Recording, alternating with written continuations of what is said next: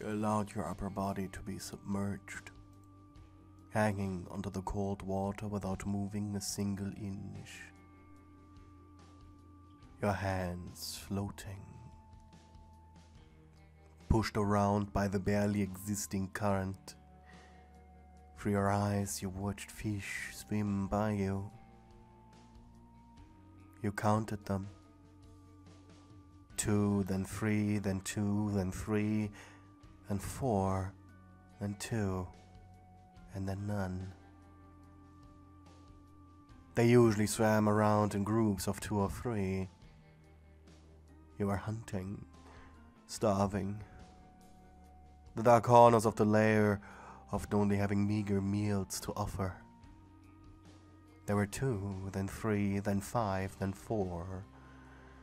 You were an ambush predator, too weak and frail for actual combat, but devious, ruthless, and brutal enough to hunt things unaware of you. Things smaller than you, and yes, things weaker than you. There were 4, then 3, then 2, and then 1. Your eyes widened as they followed this singular fish. It sucked up the mud from the ground and spat it out again, looking for any tiny scrap. It was fat and hungry, so were you. Slowly you peeled yourself out of your rotten shell, slipping soundlessly into the water. It didn't notice you until your thin, white hand squeezed around the fish's tail. Leaping out of the water, the fish fought against your tight grip, wiggling and gnashing with its sharp mouth. You grabbed a brick from the ground with your other hand and... thud. Pathetically, with your meal in your arms, you crawled back into your shell, making sure to seal the opening with some mud as you began feasting. This was how you spent most of your days in hell, looking for food. Occasionally, there was a demon coming by that you hid from. Very rarely they were open for some conversation. The fish you were hunting were so-called dread chargers, aggressive hellborn fish, barely more intelligent than a mouse. And even though their dark red scales were incredibly hard and sharp, the slightly stringy meat tasted like salty salmon and was therefore quite delicious, even if eaten raw. The problem was their speed, if alarmed. They had usually 2 responses: bite anything they see or flee. Hence why ambushing them the way you just did was the best way of getting one. You lived in a space often referred to as the cold storage, a large cavern area below the city where an ill mist kept the entire area at quite chilly temperatures. Demons who were sensitive to heat often found themselves here, fighting in the dirt and mud over anything edible, in an almost feral fashion. But what segregated them from actual feral demons was that the dwellers of the cold storage actually managed to create functioning communities, sometimes, in the form of small wooden villages, some even having electricity down here. It was a poor existence, but for many it was better than anything up there. As you were peacefully eating, however, from outside your shell, you suddenly heard noises. They were muffled. You narrowed your eyes. These voices were too sophisticated to be from the cold storage. Your shell was your home, and your shell made you safe. But also your shell was too thick, and you were too afraid to leave. And you didn't hear their discussion. Leroy, are you sure the boss wanted one of these? Let me check. The demon swiped through his tablet. Boss with some quickie stuff that would... Boss wants some stuff never seen before, so what better place to look than cold storage? That's what I say. So what are you thinking, Leroy? We take one of them shares here, boss can put in his aquarium. Against your consent, your home was lifted. You could feel it. It was shaking. Panicking, you curled yourself into a little ball. The remains of the fish deeply embraced as you still chewed on its meat.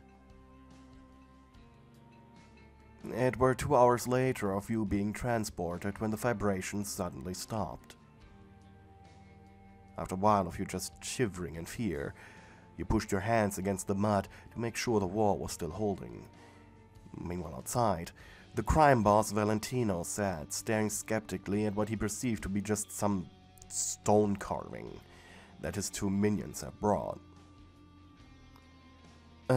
What is this vile thing exactly? Well, sir, Stuttered the one named Leroy. you have sent us to send something to find, right? I wanted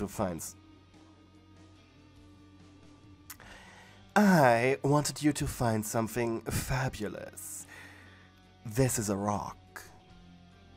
Yes, but it's a special rock. Yes, it is. Fine, you have my attention. Don't waste it, Leroy. The 2 demons gulped. It's a snail woman shell. Snail woman? They're demons born deep down there in the dark. Often not even found on this lair. So it's a very, very pretty little rare creature. Valentine raised an eyebrow. And? This is one of their shells. Would probably look great in your aquarium. Annoyed, Valentino rubbed over his eyes. He would have preferred to see one of these snail women himself.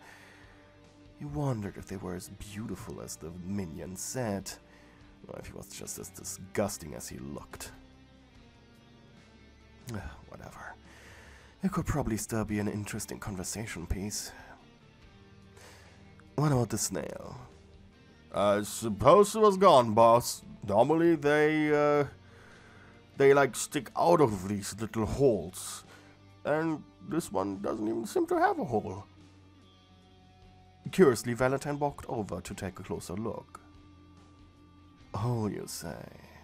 Yes, boss, see? I think there. It's a strip with some dirt. Meaning the snail has long left. Whatever. Valentino sighed. Fine then, throw it in my aquarium. Probably gives it a little more character. It had been 4 weeks ago when Valentino had to suffer through a rather drab party with other overlords. Worst of all, he wasn't allowed to bring any company with him, and so he had eyes only for one thing the entire night. The one thing that wasn't so dry. The overlord's indoor aquarium, with exotic fish imported through imp services from Earth.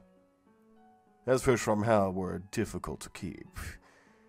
And Valentino had fallen absolutely in love with the concept of having his own giant fish tank in the middle of his room.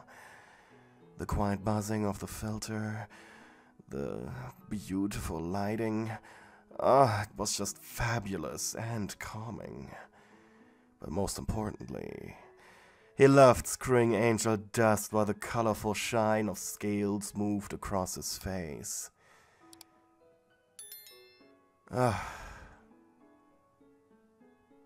He loved it. In the meantime, you could feel your shell being thrown into the water. The mud of your little wall slowly leaking. You weren't scared of the water. After all, you could remain for up to 12 hours in water without breathing, but you were scared of the implications of your transport. The water itself smelled different too, clean, and it was warm. With a shaking hand, you poked at the hole, keeping it closed while you were thinking. But as time passed, eventually, the wall broke due to the water and the pressure. So the only choice left for you was to push it all out. Scared, you crawled forward, looking around in the clean water. Your eyes finding different demons in the room. There were 2 of them, yes, a white one and one dressed in a rather pompous robe. The moment Val had noticed unusual movement in his fish tank, he had dropped everything he had been doing. "Ow, what was that for?" shouted Angel. "What are you doing, Val?" He was rubbing his butt after he had been dropped by his boss. The Pimp of Hell looked from Angel to the beautiful little creature that had just crawled out of that ugly little rock. And then back to Angel. Angel, baby, I think I have changed my mind for today. Angel thus tilted his head, scoffing. The way his boss had been manhandling him a minute ago made him think this was gonna be one of those nights where he wouldn't be going home, but Val suddenly rethinking? Fine. No problem with him. This was a great relief for him and his butthole. Maybe you could convince Hus to put some ointment on it later. Of course not, but it was the thought that counted. And the dumb face he would make if he asked. After the spider left, Valentino walked up to his fish tank. Ooh la la. His breath visible on the glass while he watched you look around your new environment. You were beautiful. That was really the only word he could think of. White like a ghost. There was no coloration anywhere on your body. Even shadows looked more like gray highlights on your beautiful form than anything else. Your body was frail and feminine, looking like a thick layer of wax had been melted on top of you. Your hair looked heavy and sticky, fused with the same kind of candle wax. Your eyes glowed in an almost divine white. And your facial features seemed to be carved out of marble by a talented Greek artist. Your eyes finally met, causing you to retreat into your shell like a scared animal. But it was too late. His interest was awoken. Valentino must have you. He had never seen a creature like you. A rare form of macabre perfection. The artist in him was screaming with delight. Without thinking, he discarded his clothes, climbing up his fish tank, unlocking the trap door of the ceiling to access the opening crawl space through which his minions had access to the tank to clean it every week. Holding his breath, he jumped in, bubbles escaping his sharp jaws as he swam down to your shell, bubbling up as he looked into the hole you had retreated into, where he saw your cowering form. Confidently, he stretched out one hand, beckoning you. The air was getting a little thin now, and he was getting close to blacking out until you finally took his hand. Just as his body began screaming for air. With panicked kicks and you weighing him down just a little, he swam up. He coughed desperately as air returned to his lungs. Your head breaking the waters only seconds later without making a single sound. As Val was out of breath, you just stared at him. Seeing your full, unclothed body was making him blush. Him, of all people. Sweetie, you really aren't like others, aren't you? He huffed, after spitting out some water. You blinked, not responding. You seemed to not be one for interaction.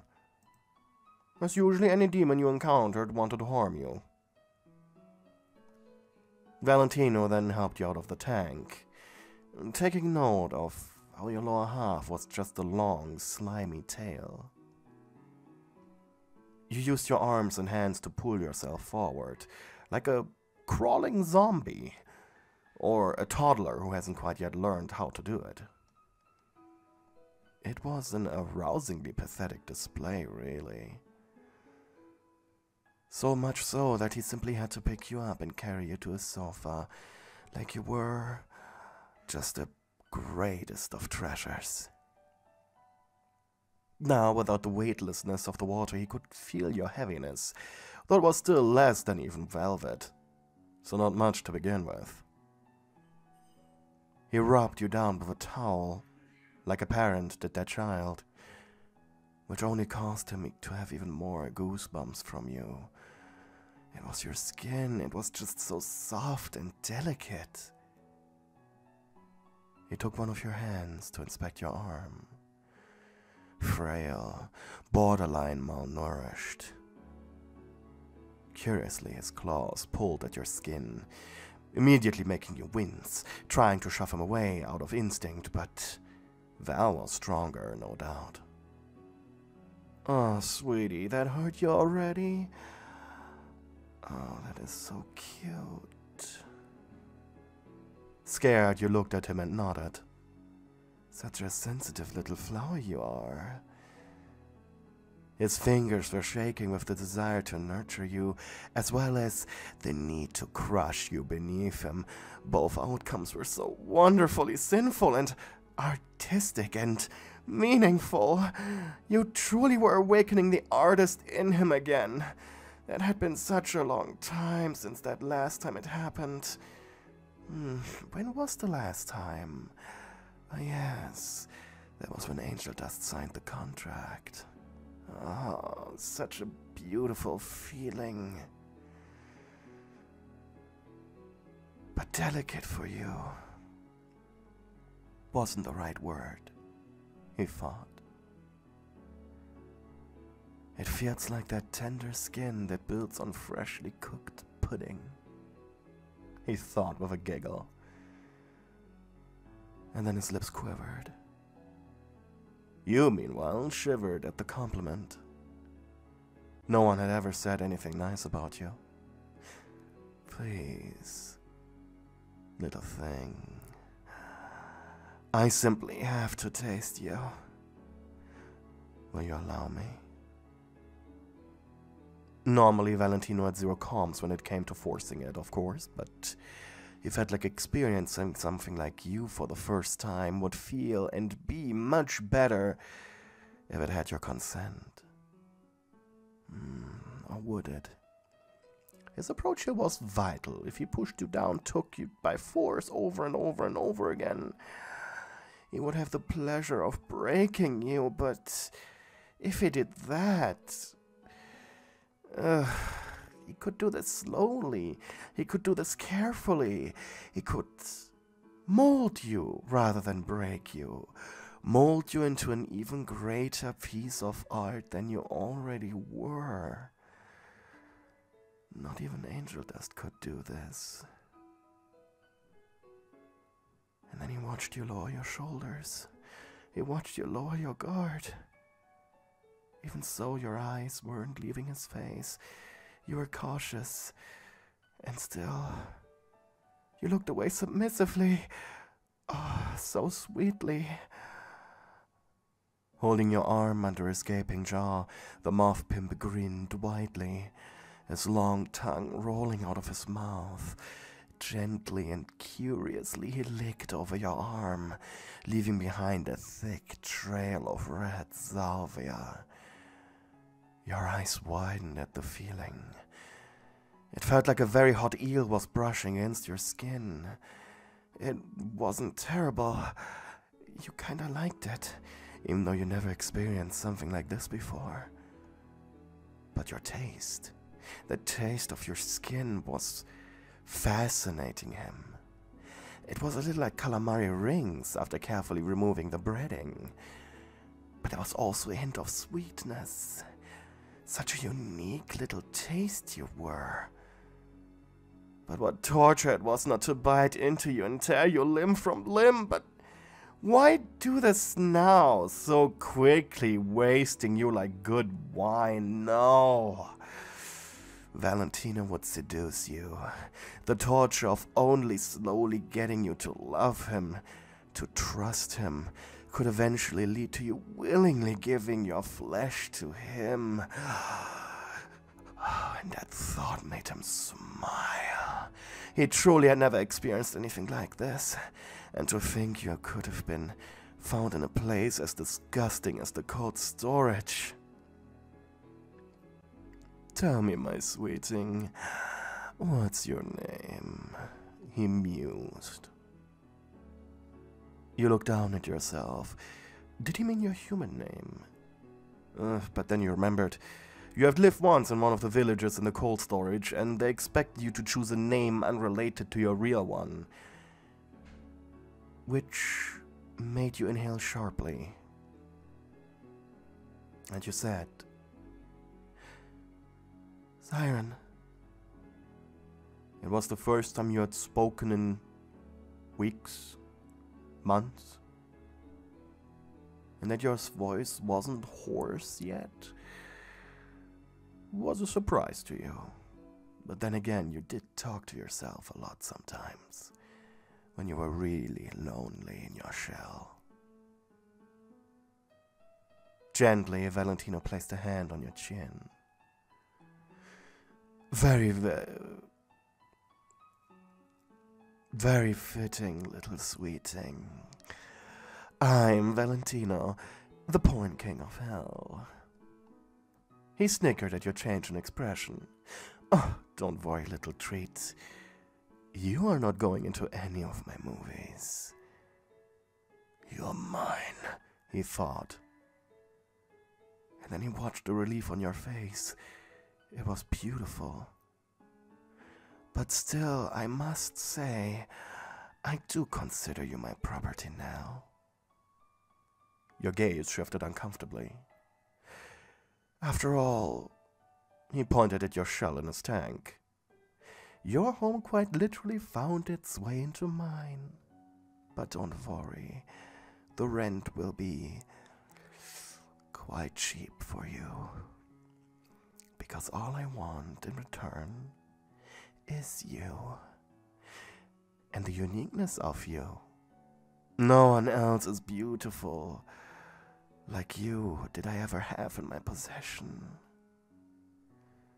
And he needed to make sure it remained that way. How? You asked, scared. Valentino retreated, sitting up straight, a hand on his chin, until an evil gleam appeared in his eyes. Yes, he would seize all entrances to the cold storage. Diabolically, he chuckled. Let that be my responsibly, Siren, sweetie. He then reached for your face again. Reluctantly, you let him, not like you had any other choice. Forcefully, then pushed a finger under your upper lip to get a good look at the inside of your mouth. Interesting. He mused lustfully. Your teeth seemed a little dull, human even. It was rare demons had mouths out of omnivores, though obviously a creature that spent its life in mud and dirt and slime obviously ate whatever it could get its fingers on, be it plant or meat. But then he looked into your throat. It seemed a little tight. And you swallowed some salvia out of instinct as he inspected your maw. He watched as your throat clasped together. He blushed. It looked like the inside of a flashlight. Properly looped up, of course. Valentino sat back, looking down at you with a lewd expression. Not even succubi had such tempting throats. It was like your body was made to look appealing to men. You were frail yet feminine, slimy and tender. Your taste was delicious, and you were as beautiful as Greek art. As strange as your appearance was, and what you were, it was clear to him. Snail women must be lust demons, as in your entire species, making it obvious why on the pride layer you were such a rarity, since he had never seen one of your kind. He was so glad these two dunces delivered you to him without realizing it. He would have paid them so much more. Valentino would take great care of you. You truly were his most precious pet as of this moment. Tell me, Siren, sweetie, would you like to celebrate our new partnership? You blinked. Oh, don't worry. He stood up, walking over to a selection of drinks. In that dingy hole that you lived in, sweetie, I doubt you had tasted any good booze, right? They do make moonshine down there. That's the only thing they can. He nodded. Siren, sweetie, I'm sure you will appreciate this. He took a bottle of good scotch, placing it on his glass table in front of you. You watched him fill 2 glasses.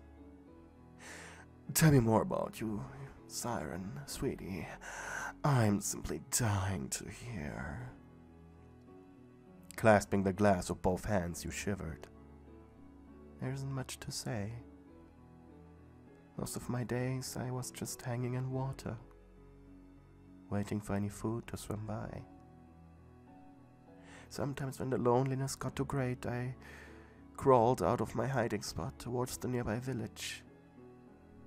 The demons there were quite dead inside, barely talked, but it was company. Tisk, tisk. He leaned against you. Well, that won't happen anymore, Siren, sweetie. I can guarantee that. He grabbed the other glass and then said, "Drink," he ordered.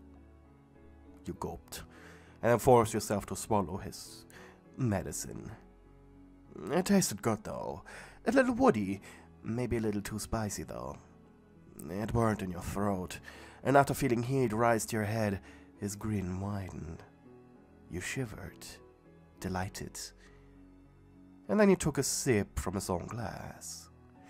He had to admit, he played with the thought of drugging you, but again, he wanted to savor you. Usually the alcohol I taste is like toilet water, you admitted after a little cough. This I can actually swallow without retching. I know something else I'd like you to swallow, sweetie. He mused. You would blush if your blood wasn't colored white. You knew he was flirting with you, though. But after your long solitude, having someone fawn over you was quite nice. Especially since you interpreted your new demon form as quite disgusting. You felt as if your skin was waxy and gross, but having his hands on you was nice. Tell you what, my sweet thing, I won't even take your soul, but I do want you to be mine. He took your hand in his, exhaling desperately. Valentino was very close to giving into his urges, and that would be a problem. That would break you. Thankfully, you could tell. You lived long enough around the almost feral denizens of the cold storage. Just that his desire wasn't about food. Valentino, do I have to? You said finally.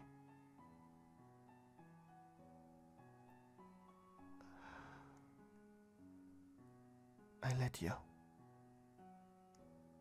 You have my consent, even though we both know that you don't need it. The moth immediately lost all self-control. He didn't hesitate a single second. He threw his entire body onto you, as if he was desperate to feel as much of your body as possible. His tongue licked over your small chest, while his hands hungrily explored every inch of your tiny body. You winced in pain whenever his claws and teeth scraped over your skin. You truly were the most unique thing he had ever gotten his claws on. Finally, he made his way to your mouth. Hungrily he devoured your lips. The unique texture of your maw made him hum in delight, making Valentino wonder what other sinful pleasures had been locked away from him forever by virtue of not being in the last layer of hell. Oh, this was his true punishment, wasn't it? But now he got a taste of what he was missing out on. Tonight he'd dine on you, and afterwards savor every gulp he could get from you. You were giving him ultimate pleasure, and that he never wanted to be spoiled by ruining you too quickly. Valentino would take you gently tonight, his hands only here for your pleasure, to feel you for as long and tender as physically possible. He wanted to defile your body with his seed so bad.